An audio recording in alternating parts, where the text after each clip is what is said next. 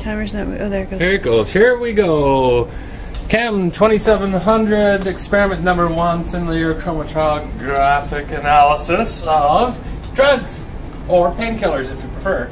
So we're going to do thin layer chromatography. I have a silica sheet here. Come, zoom in on this. What we need to do is we need to have a starting point for our compounds that we put on the plate. We need that to be about 1.5 centimeters from one end of the plate.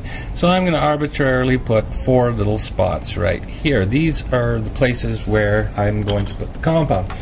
You use a tiny little capillary tube, if you can see that.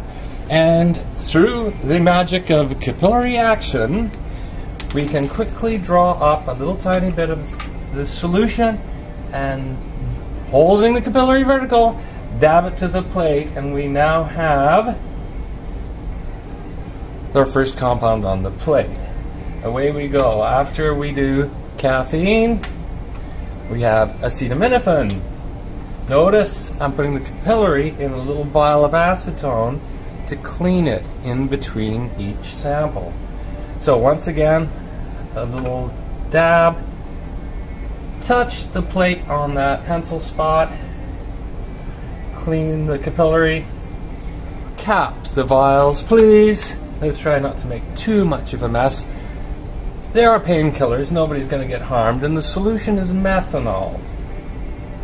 Once again, clean the capillary tube, dip into the 3rd solution, spotting on the 3rd spot. Drain the capillary tube, back into the acetone to clean it, cap the vial, preferably return it to the front so your classmates have something to work with too. Once again, cleaning the capillary into the ibuprofen this time, and that is our last spot.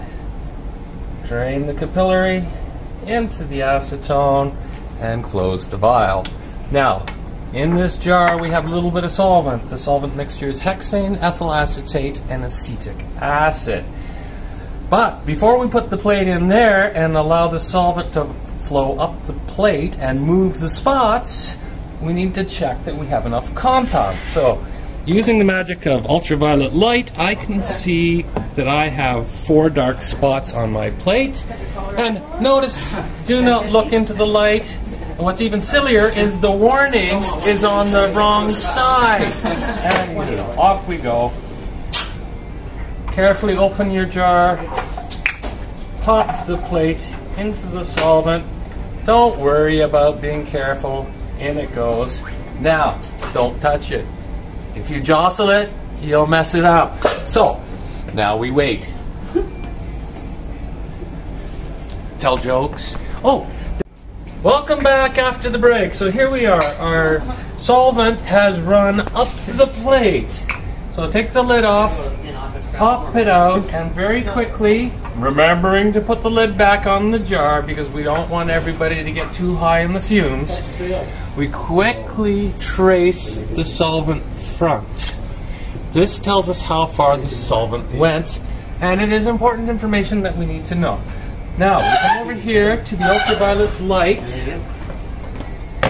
and we can now see how far our spots moved under the ultraviolet light. What's even more important is that you must circle the exact size and shape of the spot. In particular, remembering that light little guy up there, and we put a dot in the middle.